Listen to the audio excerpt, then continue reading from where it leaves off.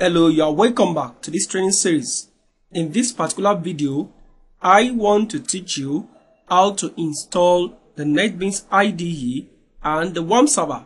Don't forget, you will have downloaded the two tools from the site www.oracle.com, or you search it in the Google and you are going to see a very good link in order to download these particular applications. So now let's get started. I have downloaded my own, so it is very easy for me to install. So I go to my folder inside my computer, my drive D. I'm just trying to locate where I store my own software I downloaded from the site. So you can store your own on a desktop or any particular place or directory that you feel like. So you go to your information, programming, Java. I have my softwares here. So I have the NetBeans IDE 7.1.2. I have the JDK, and I am still going to locate where my WARM server folder is so that I can also install the WARM server. So I assume I've installed the JDK on the system, so I don't need to install the JDK again. So I'll just install the NetBeans and the WARM server. You double click this. Just wait for it to respond. Click on yes.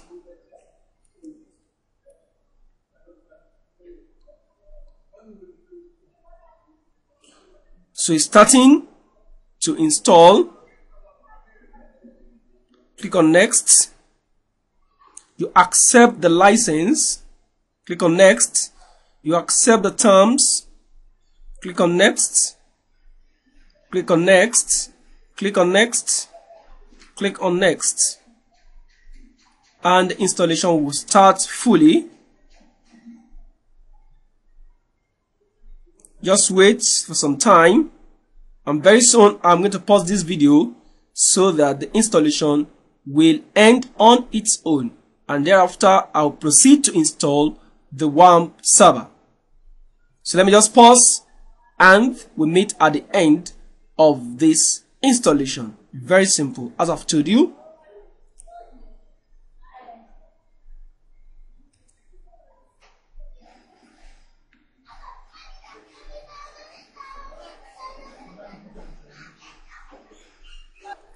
So you can see the installation is now at 90%. About to finish installation. Just stay tuned.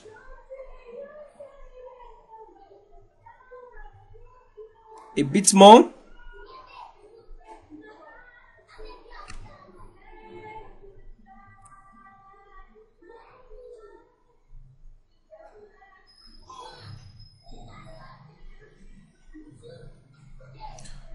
We are about to finish the installation of the NetBeans IDE, 94%.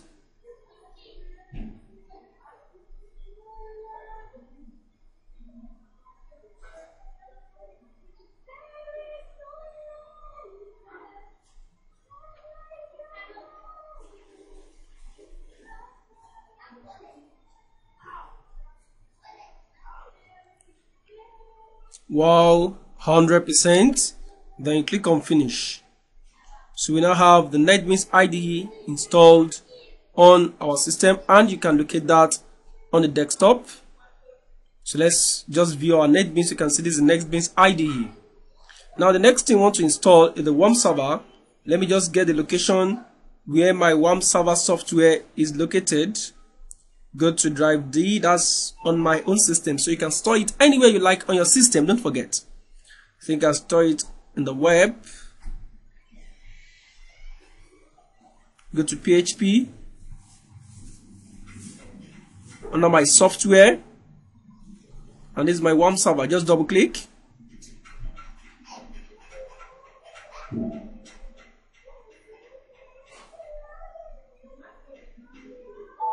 Click on yes. Next, you agree the license. Click on next. So the folder already exists. Would you like to install to another folder anyway? Okay, there's a particular folder called the WAMP already in my drive C. So let me just go and remove that.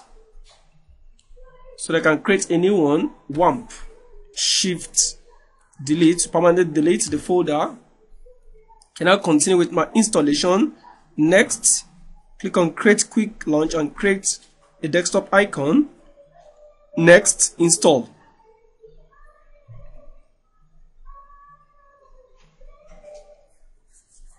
And this installation will not take much time, less than a minute.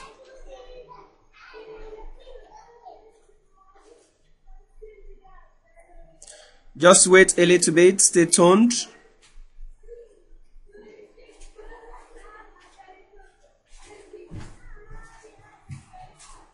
Can you just close this?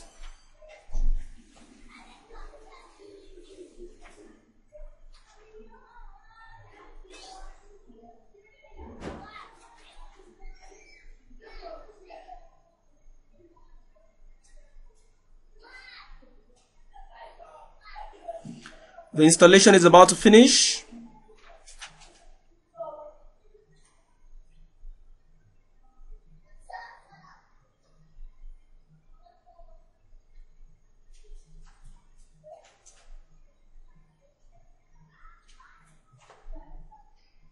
It's about to finish.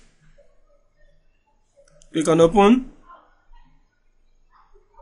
Next, click on finish. Click on yes. So let's try to open the NetBeans on the WAMP server to see if actually we've got the installation right. So this is the NetBeans IDE on your desktop. Double click. And you are going to see a quick launch of the NetBeans IDE 7.1.2. That's the edition.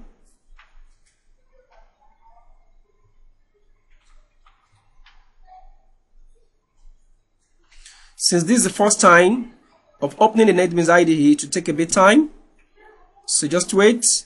Don't panic, don't fear. So this is the home page of the NetBeans IDE, and we have 3 columns on the home page. You can take a tour, try a sample project, what is new about this particular IDE, the community corner. Then we have the demos and tutorials here. You can just see them at your fingertips. And if you choose to click this, then the home page goes away. If you want to click a new project, you come to new project. And some of these things, we are still going to discuss them in the next video. So all I just want to be sure is that the NetBeans IDE is correctly installed and it can now be opened. I can close it back. So the next one we want to test is our WAMP server. You double click on the desktop, click on yes, and you see the green icon up here. You can see WAMP server is offline. In order to be able to access our WAMP server, come here, click on PHP My Admin. Click on it. You can see there's an error generated forbidding. You don't have permission to access PHP My Admin on this server. Sometimes this error will be generated, and sometimes this error might be due to the new operating system you are using, such as the Windows 8 system. So if this error occurs, very simple to fix. Just close this. Just come to the drive C. Come to WAMP, alias, then you open phpmyadmin.conf. Double click, can open with Notepad. Now, you see, to get access to phpmyadmin from outside, replace these lines. It means anywhere you see these 3 lines, you put these 2 lines. So come down, I've seen it 3 lines, so I'm going to remove it and put the 2 lines. There's the 2 lines, you bring it, Ctrl C, Ctrl V. You must make sure you remove this hash, unless it will not work. You can now close, and it will ask us to save, so we can save automatically what we have just configured. Come here, you close, and you come and restart the WAMP server. click on the green icon here. Don't forget, click restart all services. And you see, come and click here again, PHP My Admin. You will see that the PHP My Admin can now open.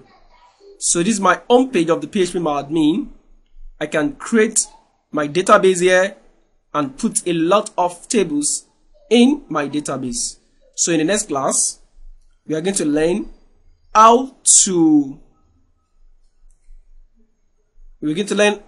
create the database, do a lot of things, and you are going to enjoy this particular series. So stay tuned. Bye bye. Thank you very much.